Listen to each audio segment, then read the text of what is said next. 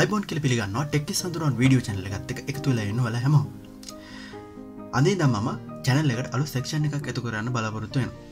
එතකොට මේ section එකේදී අපි කතා කරන්න බලාපොරොත්තු වෙන්නේ arduino එක හරි එහෙම නැත්නම් වෙනත් micro control program එකක් එක්ක හරි පාවිච්චි කරන්න පුළුවන් sensors ගැන කතා කරන එක.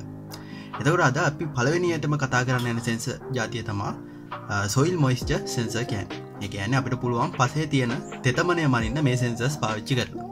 හරි එතකොට අද මම කතා කරන්න යනවා ප්‍රධාන වශයෙන් අපි පාවිච්චි කරන soil moisture sensors ಜಾති දෙකක් ගැන. අපි බලමු ඉස්සරහට කොහොමද මේ sensors පාවිච්චි කරන්නේ. ඊට පස්සේ මේ sensors ಜಾති දෙකේ තියෙන වාසි මොනවාද, අවාසි මොනවාද, පාවිච්චි කරන්න පුළුවන් තැන් මොනවාද කියලා. අපි බලමු අපේ පළවෙනි soil moisture sensor එක ගැන.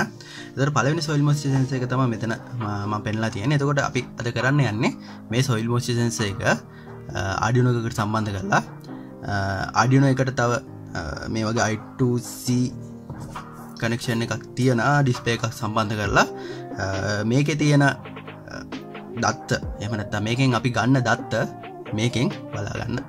හරි එතකොට මේ කොටස් ටික ගැන අපි වැඩිපුර කතා කරන්නේ නැහැ. ඔයාලට මොකක් හරි ගැටලුවක් තියෙනවා නම් පල්ලෙහා තියෙන කමෙන්ට් සෙක්ෂන් එකේ කමෙන්ට් එකක් දාලා තියන්න. මම මේ කොටස් දෙක ගැන වෙනම වීඩියෝ එකක් කරන්න. එතකොට අද අපි වීඩියෝ එකේදී වැඩිපුර අවධානය දෙන්නේ මෙන්න මේ සෙන්ස් එක දිහාවට. හරි. එතකොට මේ දෙක පැත්තකට කරලා අපි බැලුවොත් එහෙම සෙන්ස් එක ගැන. සෙන්ස් එක මේ සෙන්ස් එකේ තියෙනවා කොටස් දෙකක්. එතකොට ඔයාලට පේනවා මේ වයර් එකකින් සම්බන්ධ කරලා තියෙනවා මේ පැත්තේ කොටසක් සහ මේ පැත්තේ කොටසකට. එතකොට මෙන්න මේ කොටස මේ වම් පැත්තේ තියෙන කොටස තමයි අපි සම්බන්ධ කරන්නේ පස් වලට. හරි. එතකොට මේක පස් වලට සම්බන්ධ කරාම මේක තියෙනවා නිරාවරණය වෙච්ච ලෝහ කොටස් දෙකක්. ඒ ලෝහ කොටස් දෙක නිරාවරණය වෙනවා පස් ඇතුළට. එතකොට මේ පස් වල තියෙන අයන පාවිච්චි කරලා මේ එක ලෝහයක ඉඳලා අනිත් ලෝහයට විදුලිය ගමන් කරන්න පුළුවන්. එතකොට විදුලිය ගමන් කරනකොට සම්පූර්ණ විභවාන්තරයම ගමන් කරන්නේ නැහැ. පොඩි ප්‍රතිරෝධයක් එක්ක තමයි ගමන් කරන්නේ. අපි එතකොට අපි මේ සෙන්සර් එකේදී කරන්නේ මෙන්න මේ තියෙන ප්‍රතිරෝධය මනින එක. එතකොට පසේ තෙතමනය වැඩි වෙන්න ප්‍රතිරෝධය අඩු වෙගෙන යනවා. අපි දන්නවා සාමාන්‍ය පස ආම්ලික වෙන්න ප්‍රතිරෝධය අඩු වෙනවා. එතකොට පසේ තෙතමනය අඩු වෙන්න අයන සාන්ද්‍රණය අඩු වෙන හින්දා ප්‍රතිරෝධය එන්න වැඩි වෙනවා. එතකොට මේ ප්‍රතිරෝධය අඩු වැඩි වීම අනුව තමයි අපි තෙතමනය මනින්නේ. ඒකයි අපි මේකට කිව්වේ resistive soil moisture sensor එකක් කියලා. හරි. එතකොට මේකෙදි මනින ප්‍රතිරෝධය විදිහට අපිට ගන්න බෑ arduino හරි මොකක් හරි micro control program එකකට. ඒකෙන්ද අපි කරන්නේ ඒ ප්‍රතිරෝධය වෙනස් වීම මාරු කරනවා විභවාන්තරය වෙනස් වීමකට. එතකොට මෙන්න මේ තියෙන පරිපතයේ මේ තියෙන IC එකට පුළුවන් මේ ප්‍රතිරෝධය වෙනස් වීම විභවාන්තරයේ වෙනස් වීමකට හරවලා දෙන්න. හරි. එතකොට ඒ විභවාන්තරයේ වෙනස් වීම තමයි අපි අපේ arduino එකට දෙන්න යන්නේ. හරි. එතකොට ඊළඟට බලමු අපි කොහොමද මේක සම්බන්ධ කරන්න කියලා. එතකොට මේක සම්බන්ධ කරනකොට මම අද සම්බන්ධ කරන්න යන්නේ ඇනලොග් විදියට. හරි. ඊට පස්සේ තව මේකේ තියෙනවා ඩිජිටල් අවුට්පුට් එකක් ගන්න පුළුවන් අවුට්පුට් එකක්. ඒකෙදි වෙන්නේ මොකක් හරි තෙතමන මට්ටමක් අපි තෝරගන්නවා. ඒ තෙතමන මට්ටමට වඩා වැඩියෙන් ආවොත් එහෙම මේකෙන් එක කියලා සිග්නල් එකක් එනවා. ඒ තෙතමන මට්ටමට වඩා අඩුවෙන් ආවොත් එහෙම ඒ පින් එකෙන් බිඳුව කියලා සිග්නල් එකක් එනවා. එතකොට ඒක අපි පාවිච්චි කරන්නේ නැහැ අද. අද අපි පාවිච්චි කරන්නේ ඇනලොග් අවුට්පුට් එකක් ගන්න විදිය. හරි. එතකොට මම ඉස්සෙල්ලාම කරන්නේ මෙන්න මේ සෙන්සර් එක arduino එකට සම්බන්ධ කරන එක. හරි. එතකොට දැනටමත් මම හිතනවා ඔයාලට arduino ගැන පොඩි අවබෝධයක් ඇති කියලා. arduino ගැන අවබෝධයක් නැත්නම් අපි ඉස්සරහට arduino ගැනත් වීඩියෝ ටිකක් කරමු. එතකොට කමෙන්ට් සෙක්ෂන් එකේ කමෙන්ට් එකක් දාලා තියන්න ඔයාලට ඕන නම් අපි arduino ගැනත් ඉස්සරහා වීඩියෝ එකකින් කතා කරමු. හරි. එතකොට ඉස්සෙල්ලාම අපි මේ සෙන්සර් එකට කරන්ට් එක දෙන්න ඕන. කරන්ට් එක දෙන්න මේකේ මේ විදිහට අල්ලගත්තම වම් පැත්තේ තියෙන පළවෙනි පින් එකට දෙන්න ඕන VCC. එහෙම නැත්නම් වෝල්ට් 5ක්. ඊට පස්සේ වම් පැත්තේ ඉඳන් දෙවෙනි පින් එකට දෙන්න ඕන ග්‍රවුන්ඩ් එක. ඒ කියන්නේ අපි සාමාන්‍ය විවාහයේදී පාවිච්චි කරනවා නම් ඍණාග්‍රය. හරි. අපි මේ විදිහට ඉස්සෙල්ලාම සම්බන්ධ කරමු. හරි. එතකොට මම ඒක සම්බන්ධ කරන්න පාවිච්චි කරන්නේ මේ වගේ ජම්පර් වයර්ස්. එතකොට මේකේ වම් පැත්තේම වයර් එකට නිල් පාට වයර් එකක් සම්බන්ධ කරනවා. ඒක නිල් පාට වයර් එකට තමයි අපි සම්බන්ධ කරන්න ඕන VCC. එහෙම නැත්නම් ධන වෝල්ට් 5. ඊට පස්සේ මේ සුදු පාට වයර් එක සම්බන්ධ කරමු දෙවෙනි එකට. ඒක සුදු පාට වයර් එකට සම්බන්ධ කරන්න ඕන ග්‍රවුන්ඩ් එක. එතකොට මම මේකට පවර් දෙන්නත් පාවිච්චි කරන්නේ මේ Arduino එකේ පවර් අවුට්පුට් එකක්මයි.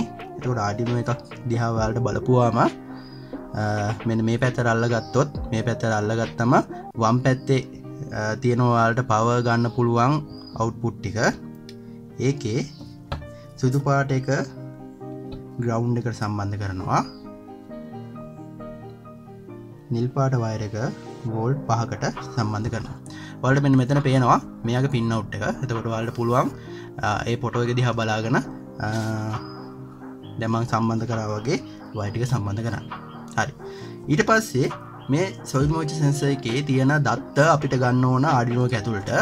එතකොට අපි සම්බන්ධ කරන්න ඕන මෙයාගේ ඇනලොග් අවුට්පුට් එක මෙයාගේ ඇනලොග් ඉන්පුට් එකකට. එතකොට Arduino වල ඇනලොග් ඉන්පුට් තියෙන්නේ අපි දන්නවා මේ විදිහට අල්ලගත්තාම වම් පැත්තේ. එහෙම නැත්නම් මේ ෆොටෝ එකේ පේන විදිහට මම ඒකේ ඇනලොග් 0 එකට එහෙම නැත්නම් A0 එකට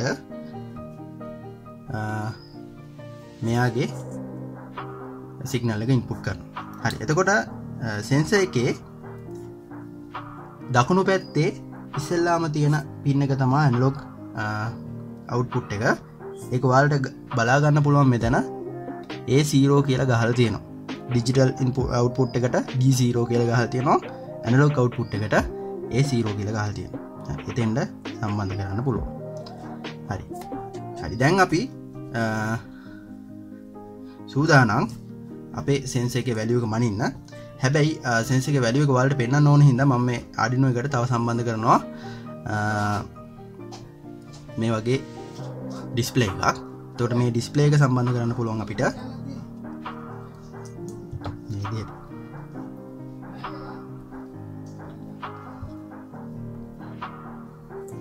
එතකොට ඩිස්ප්ලේ එකේ ධන වයක ධන 0.3ට සම්බන්ධ කරා ග්‍රවුන්ඩ් එකට සම්බන්ධ කරා.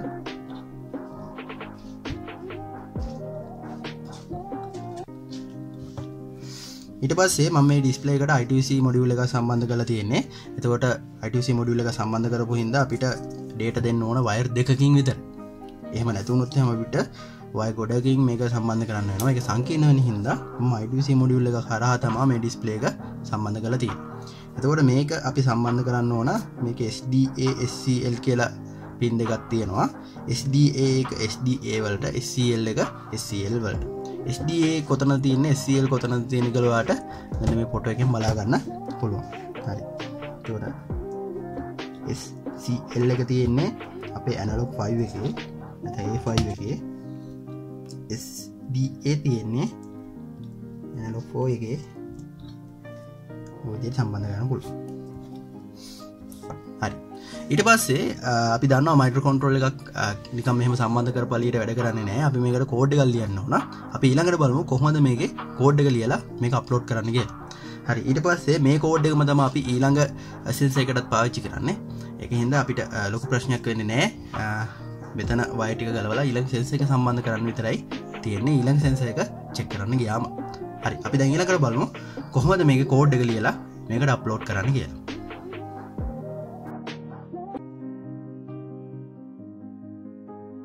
හරි. එතකොට මේ තියෙන්නේ අපේ Arduino code එක. එතකොට මම අපේ Arduino code එක ගැන වැඩිපුර කතා කරන්න යන්නේ නැහැ. මම මේ code එකේ download link එකයි මේ code එකයි description එකේ දාලා තියන්නම්. ඔයාලට මේ code එක මෙහෙම copy කරගෙන sensor එක test කරන වැඩේට පාවිච්චි කරන්න පුළුවන්. එතකොට අපි ඉස්සරහට කතා කරනවා Arduino ගැන වෙනම. එතකොට මම කියන්නම් කොහොමද මේ වගේ code එකක් බලලා type කරගන්නේ. ඊට පස්සේ කොහොමද මේ code එකක් upload කරගන්නේ කියලා. හරි. දැනට අපි බලමු upload කරන section එක විතරක්. මොකද මේ code එක ඔයාලා Arduino board එකට දාගන්න ඕන. හරියට එහෙම නැතුනොත් එහෙම අපේ sensor එකේ වැඩ කරන විදිය බලා ගන්න වෙන්නේ නැහැ. හරි. එතකොට code එක ඔයාලා download කරලා ඔයාලා Arduino IDE එක open කරලා Arduino IDE එක මෙන්න මේ වගේ icon එකක් තියෙන. මේ icon එකෙන් open කරලා ඔයාලා ගන්න code එක copy paste කරගන්න ඕන අලුත් file එකකට. ඊට පස්සේ අපිට පුළුවන් arduino id එකට නැත්නම් arduino එකට මේක අප්ලෝඩ් කරගන්න. හරි. එතකොට ඔය විදිහට ඕපන් කරාම මේ විදිහට එවි. ඊට පස්සේ ඔයාලා කෝඩ් එක copy paste කරලා tools ගිහිල්ලා ඉස්සෙල්ලාම ඔයාලගේ කොම්පෝට් එක තෝරන්න ඔයාලා arduino එක සම්බන්ධ කරලා තියෙන port එකේ අංකය. එතකොට arduino uno එකක් නම් ඔයාලට මේ විදිහට arduino uno කියලා පෙන්නනවා. එතකොට ඒ port එක select කරන්න ඕන. ඊට පස්සේ ඔයාලගේ board එක තෝරන්න ඔයාලා තෝරගෙන තියෙන board එකේ type එක. එතකොට මම තෝරගත්තේ arduino uno කියන board එක. එතකොට arduino uno කියන board එක select කරනවා. ඊට පස්සේ අපිට පුළුවන් මේක අප්ලෝඩ් කරන්න තියෙන මෙතන තියෙන ඊතලිය පාවිච්චි කරලා අප්ලෝඩ් කරන එක. හරි. එතකොට මේක error මොකුත් නැතුව ඔයාලා ටයිප් කරගත්තා නම් මේක අප්ලෝඩ් වෙන්න ඕන. අප්ලෝඩ් වුණාට පස්සේ මෙතන done uploading කියලා වැටෙන්න ඕන. හරි. එතකොට තාම compiling sketch කියලා තමයි වැටෙන්නේ. එතකොට error මොකුත් නැත්තම් done uploading කියලා වැටෙනවා. එතකොට අපිට බලා ගන්න පුළුවන් අපේ arduino එක දැන් compile වෙලා තියෙන විදිය. හරි. එතකොට දැන් අපි ඊළඟට ගිහින් බලමු. හරි. එතකොට කලින්ට සාපේක්ෂව මම පොඩි වෙනස්කමක් කරා මෙතන අපේ සර්කිට් එකේ. එතකොට මම කලින් සම්බන්ධ කරේ අපේ සෙන්සර් එක වෝල්ට් 3.3ට. එතකොට සෙන්සර් එකේ වෝල්ටේජතාවය අඩු හින්දා මේකේ අකුරු පේන්නේ නැති වෙන ගත්තා. එතකොට ඊළඟට මේකත් සම්බන්ධ කරන්න ඕන වෝල්ට් 5ටම. එතකොට වෝල්ට් 5 පින් වල මෙතන පින් අවුට් එක දිහා බැලුවොත් එහෙම එකයි තියෙන්නේ. එතකොට වෝල්ට් 5 පින් එක අපි සෙන්සර් එකට පාවිච්චි කරන්නත් ඕන, ඩිස්ප්ලේ එකට පාවිච්චි කරන්නත් ඕන. ඒකින්ද මම කරේ වෝල්ට් 5න් වයර් එකක් අරගෙන මේ විදිහට බ්‍රෙඩ් බෝඩ් එකකට සම්බන්ධ කරලා එතනින් වෝල්ට් 5 සෙන්සර් එකටයි ඩිස්ප්ලේ එකටයි සම්බන්ධ කරා. එතකොට කලින් පරිපථයේම තමයි තියෙන පොඩි වෙනස්කමක් කරලා. හරි. දැන් අපි බලමු කොහොමද මේකේ තෙතමනය වෙනස් වෙනකොට එහෙම නැත්නම් මේක පස්වලට සම්බන්ධ කරලා මේක පස්කොඩකට සම්බන්ධ කරලා මේ හැටියෙන් ඒකේ තෙතමනය වෙනස් කරලා බලමු කොහොමද මේකේ වැලියු එක වෙනස් වෙන්නේ කියලා. හරි. තෙතමනය ලබා දෙන්න මම පස් වෙනුවට පාවිච්චි කරනවා මෙතන වතුර කෝප්පයක් දාලා ඒ වතුර කෝප්පයේ තියෙන ජලය පාවිච්චි කරලා අපි තෙතමනය මේක වෙනස් කරමු. හරි. එතකොට තෙතමනය රහිතව තියෙනකොට අතන සෙන්සර් වැලියු එක වලට පේනවා 99 කියලා තියෙන්නේ. අපි මේක තෙතමනය වැඩි කරගෙන යනකොට වලට පේනවා අගය අඩු වෙගෙන යනවා.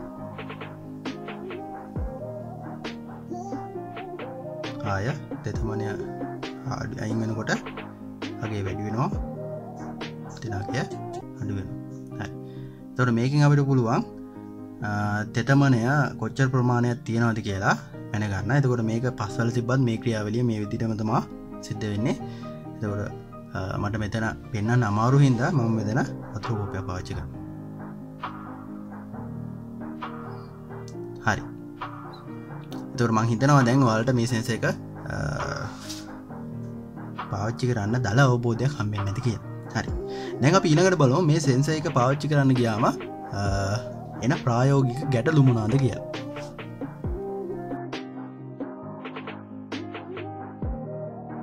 හරි.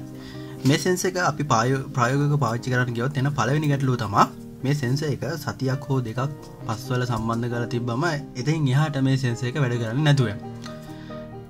එතකොට මේක ගලපුවාම අපිට පේනවා මේ සෙන්සර් එක සම්බන්ධ කරලා තියෙන පස්වලින් ගලපුවාම අපිට පේනවා සෙන්සර් එකේ එක පැත්තක් ඔක්සයිඩ් බැඳලා අනිත් පැත්ත දී වෙලා ගිල්ල කියලා.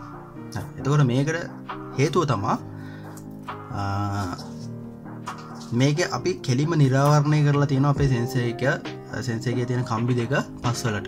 එතකොට පස්වල සිද්ධ වෙන පස්වලදී මේක සම්බන්ධ කරාම සිද්ධ වෙන විද්‍යුත් විච්ඡේදන ක්‍රියාවලිය හින්දා මේ සෙන්සර් එක වැඩිපුර කාලයක් පාවිච්චි කරන්න බෑ.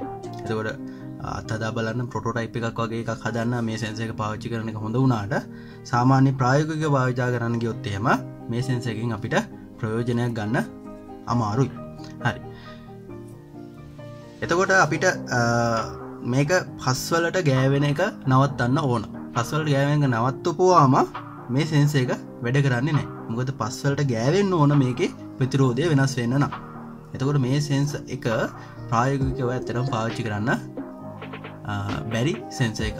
හරි. එහෙමනම් මේ සොයිල් වල එහෙම නැත්නම් පස් වල තෙතමනය මනින්න බැයිද? එතකොට මේ සෙන්සර් එක පාවිච්චි කරන්න බැයි නම් කොහොමද අපි ප්‍රායෝගිකව පාවිච්චි කරන්නේ? එහෙම නැත්නම් සාමාන්‍ය ජීවිතයේදී පාවිච්චි කරන්න සෙන්සර් එකක් ගත්තොත් එහෙම මොන වගේ සෙන්සර් එකක්ද පාවිච්චි කරන්නේ? අන්න එතනදී තමයි මම අර කලින් පෙන්නපු අපේ දෙවෙනි සොයිල් මොයිස්චර් සෙන්සර් එක ඕනි වෙන්නේ. හරි. එතකොට මේ තියෙන්නේ අපි ඊළඟට කතා කරන්න යන සොයිල් මොයිස්චර් සෙන්සර් එක. එතකොට මේ සොයිල් මොයිස්චර් සෙන්සර් එකේදී ඔයාලට පේනවා ඇති කලින් සෙන්සර් එක වගේ නෙමෙයි මේකේ නිරාවරණය වෙන කොටස් නැහැ. මේ හැම කොටසක්ම එනමල් වලින් ආවරණය වෙලා තියෙන්නේ. එතකොට මේකේ නිරාවරණය වෙන කොටසක් නැති හින්දා මේක විද්‍යුත් විච්ඡේදන ක්‍රියාවලියකට භාජනය වෙන්නේ නැහැ. එතකොට මේ සෙන්සර් එක අර කලින් කතා කරපු සෙන්සර් එක වගේ එහෙම නැත්නම් අපේ රෙසිස්ටිව් සෙන්සර් සොයිල් මොයිස්චර් සෙන්සර් එක වගේ විද්‍යුත් විච්ඡේදනය වෙලා දි รา පත් වෙලා යන්නේ නැහැ.